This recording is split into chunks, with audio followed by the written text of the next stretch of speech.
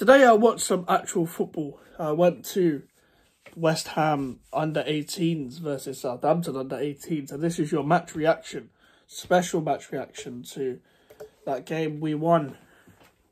We battered them. Absolutely battered them.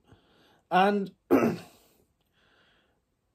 it was nice to see like some young crop of young footballers that are promising, you know, about to win the league in the under-18s league.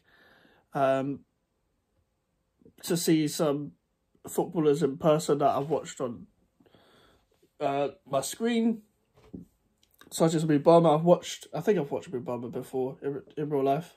Oh yeah, I have.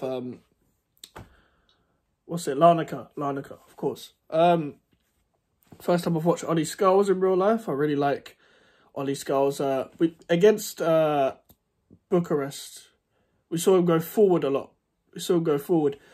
Today was, he went forward, don't get me wrong, but today I wanted to see where he was like 1v1 defending, and he was really good at youth level. This is all youth level, so. And we battered Southampton, but Southampton's academy is a really good academy. They're number 10 and number 11, I don't know the names. They were really good today. They're very skillful. They've got good fullbacks, and they've got skillful players, Southampton. It was a fluid front three between Gideon Kadoa. I think that's how, I don't know how to say his name. Callum Marshall and Divine MUBAMA. I keep saying Divin. I apologise. So you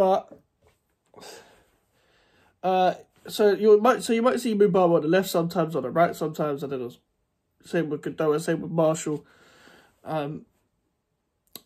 And George Earthy as well. Patrick Kelly. Patrick Kelly is one to look out for. Joy is when I see people like over the past few months and over the course of this season, when I watch highlights of the three footballers I'm going to talk about, George Earthy, Lewis Orford and Patrick Kelly, they all kind of have got that, the Grealish stance dribbling. I'm not saying they're like similar players, but that's what they're like when they're dribbling. The ball retention, you know, that thing that we don't use in the senior team, you know, the ball retention, you know, we don't use that in the senior team, so whatever, innit?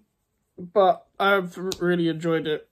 Casey at the back as well. Mason Terry didn't have to do much all the time, but when Southampton did come forward, he was there to save it. The defending wasn't great for the goal, but at the same time, we did score like so many, so like it doesn't matter. We're through to the final, and it's the first time we went to a semi-final in like 24 years or something. And the thing I find fishy about it is that we're facing Arsenal in the final at the Emirates, so that doesn't make sense to me. And don't get me wrong, the venue was probably like put out before, but it's at Arsenal's ground. They're gonna it's gonna feel like a home game to those players, and they feel like an away game to us. So there's a big disadvantage already. But at the same time, doesn't matter, because we won. We won today, and it has to be played before the end of April. If I can get to the Emirates, I will. I don't know how I'm gonna get there. So yeah, whatever. I might leave that to the rest of the fans, but. Yeah, I enjoyed that. Good experience after what we've had to watch for over the course of the season.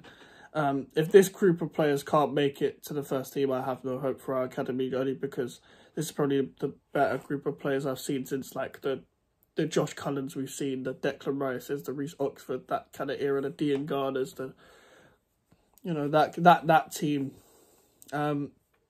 We've had some good youth teams, but most of these players go to the Championship and League One and stuff like that. So hopefully these players can make it to the Premier League, but we've got a long way to see whether they can make it to the Premier League. So that would be the end of the video. If you guys did like the video, leave a like on the video and subscribe if you're new. And social medias are in the description if you want to follow me, and the email for the inquiries, and I'll see you guys later.